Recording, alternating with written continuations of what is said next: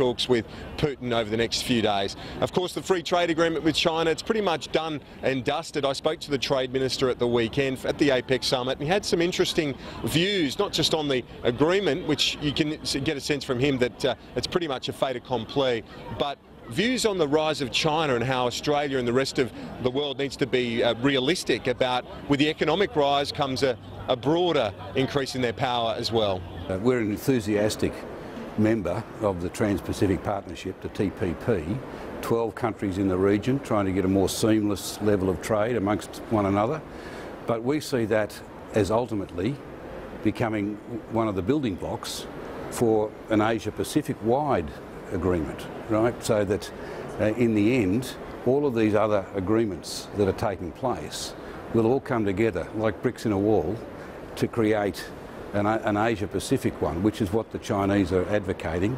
And we've been very enthusiastic about what can be done, should be done, to facilitate that over the next 10 or 15 years. Are the Americans as enthusiastic as we are, or are they a bit reticent about having a China-led push on the trade front? Well, there's always a bit of two bulls in a paddock on some of these things, on a lot of things actually. But at the end of the day, the Americans understand. They want to get the TPP away, I understand that, but they also have been strong supporters of ultimately seeing an Asia-Pacific trade agreement, free trade agreement. So I don't think their objectives in any way conflict with the Chinese. What's your feeling on how the Chinese are seeing our position on their Asian Infrastructure Investment Bank? Because again, the Americans aren't convinced on that. They see that as a rival to their US-led World Bank. We haven't signed up yet. Have you picked up any concern from the Chinese on that? Is it feeding into the free trade negotiations at all? No, it hasn't. It hasn't at all. And in fact, I've had discussions right up to Vice Premier level, Politburo level, right, and openly discussed the bank.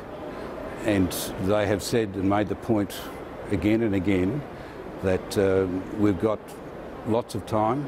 They're very keen to engage on the governance requirements, and I've responded by saying we are keen. We are keen to join if the governance issues are dealt with in a sort of world's best practice way. We will be there. We'll be there quickly and enthusiastically. It's hard to divide the economic and trade space, obviously, with the increasing political and strategic clout, isn't it, when you're talking about China? And I guess that adds to the complexity of trying to negotiate this with the US, because for years they've had their IMF and the World Banks based in Washington. They've had strategic advantages from having that. Now we're seeing China replicate a parallel architecture, I guess, on the economic front. Well, the way I look at it, you know, let's look at the reality. The reality is that China is a huge economy, emerging or reinstating perhaps its traditional role in the world. Bear in mind, over the last 20 centuries, the two top countries in the world, number 1 and 2 was China and India for 18 of the last 20 centuries. So in many ways you're starting to see the re-emergence of both those big countries. That's the reality. We've got to live with the reality, and we've got to accommodate new institutions like the Asia Bank. We've got to accommodate the new reality, and with it does come power and authority. You know, it is somewhat competitive with other areas of power and authority around the world, but that's the reality. We can, if we work together. And a lot of our work with the free trade agreement has been all about relationship building, building trust, right? So that when there are issues, we can deal with them in a common sense way, understanding one another's points of view, having built the relationships and the trust that will enable close relationships. Do you think some of the analysis in Australia misses the point, I guess, in the sense that the Chinese, in your view, from what you're saying to me today, and you've expressed it many times before, they're pragmatic, aren't they, when it comes to the end result? Well, in the end, they're like the rest of us. They've got political imperatives. They've taken 500 million people out of poverty. They've still got 700 million small farmers all over China. It's a political imperative that they keep finding jobs, developing their economy. I see the same, they've got pressures on them of a profound nature in order to maintain social order, and they've got to keep delivering jobs and opportunities. And that's why they're engaging, I think, in all these agreements, in APEC. They need to, for their own self-interest, to develop their economy and engage with other economies. And it's just, it's human nature, it is realpolitik, and it's inevitable.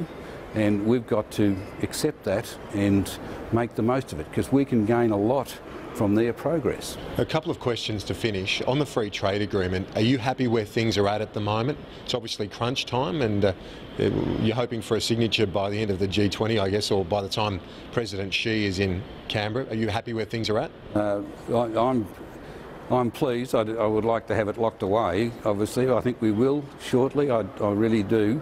But we've got a couple of hurdles to jump yet.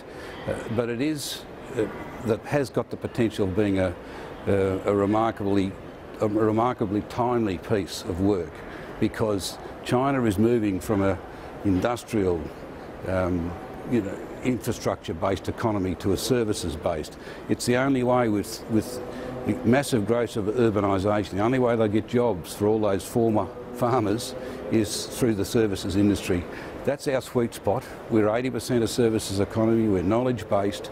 This whole agreement, the new emphasis, it'll look after agriculture and it'll look to resources, but the big growth area is the emphasis that we're seeing within the document on access for services, hundreds of services from Australia. And finally, you've heard some criticisms already from the opposition. Are you worried that you might face a bit of a campaign from some, if there is some Labor mobility factor in this free trade agreement, or I guess even if there's enhanced investment protocols? Are you worried that your political opponents might question that?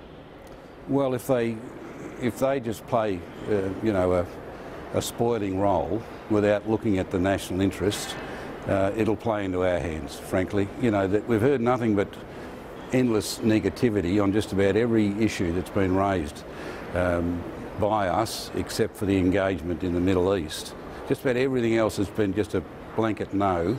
If they adopt that same attitude towards this China free trade agreement, they will be the ones that suffer. This is fundamentally in the national interest. It's an excellent agreement. If we can finalise one or two key points, we're going to really set Australia up for the decades ahead. It won't undermine employment prospects. I guess that's the thing the whole for point Australians. About this free trade agreement is to create jobs. If we don't have a living document which moves with the changing nature of China, then we'll be left behind. We won't have the opportunities. But if we do move with China's change, if we help them with their growth in services, it'll create endless opportunities for Australia, high-value jobs, high-paid jobs, and knowledge-based opportunities. That is where we are, so well placed as a country to contribute. We can help China get those other 700 million people out of poverty and get them into a quality of life that we all enjoy. Mr. Robb, thanks for your time.